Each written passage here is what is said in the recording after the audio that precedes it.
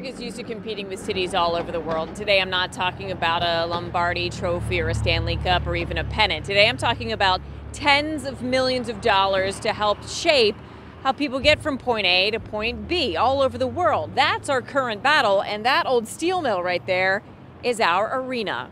The Hazelwood LTV site is about to be home to a miniature mock city where Uber can test drive driverless cars. Carnegie Mellon University's and Google's work with driverless cars is one of our secret weapons to win the Smart City Challenge. Imagine a city where transportation just works. Pittsburgh just made the final cut with cities like San Francisco and Austin to win $50 million to solve transportation and traffic problems, something we are familiar with. A nightmare. Well, at rush hour, it's awful. And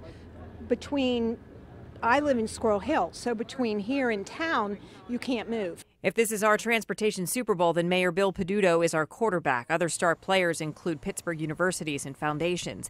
Our playbook includes stuff we're already doing.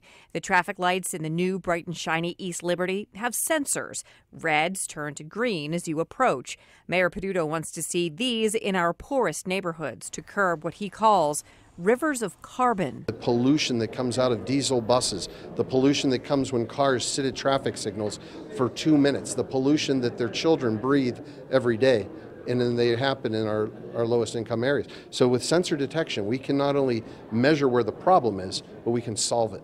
The mayor really wants to win. Pittsburghers may feel like the underdog to win anything associated with transportation. No, I'm not real optimistic about it.